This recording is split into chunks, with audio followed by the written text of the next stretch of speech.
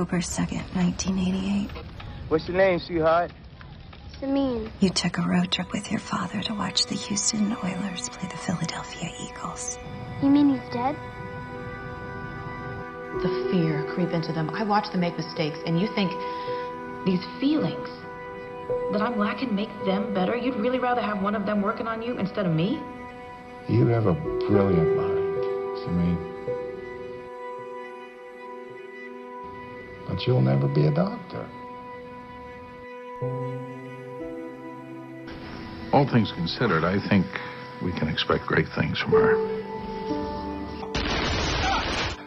Always trying to be the hero, huh?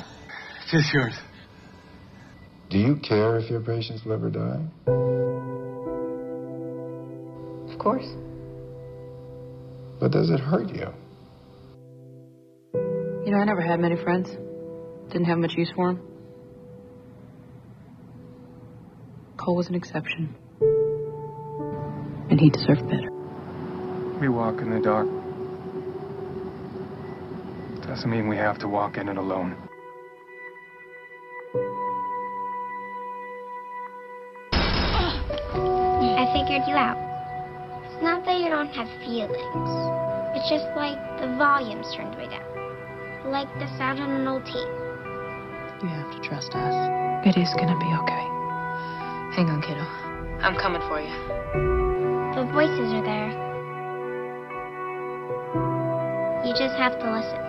You probably remember she has an access to a personality disorder, which means technically she's a sociopath, incapable of caring for others. I'm a sociopath. I don't have feelings. But the thing about Shaw is, she does care. I guess there are things I care about here. Enough to save my life. If you want to die, okay.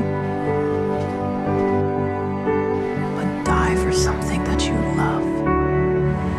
7,000 simulations. I killed a lot of people. But the one person that I couldn't kill was you. You were my safe place.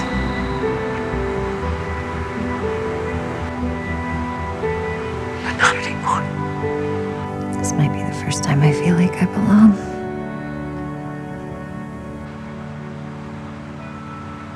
You were my safe place. But not anymore. When things got to be too bad, there was one place I would go to in my mind. You. With you. But not anymore. You always thought there was something wrong with you. Because you don't feel things the way other people do. I'm angry that you have people that you can love. But she always felt that was what made you beautiful. She wanted you to know that if you were a shape, you were a straight line, an arrow.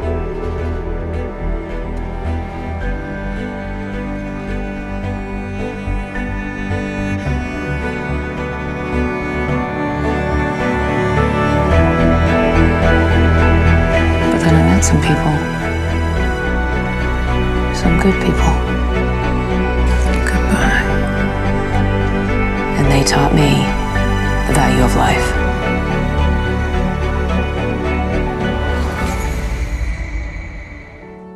But they're all dead. But if you meant something to someone, if you helped someone, or loved someone,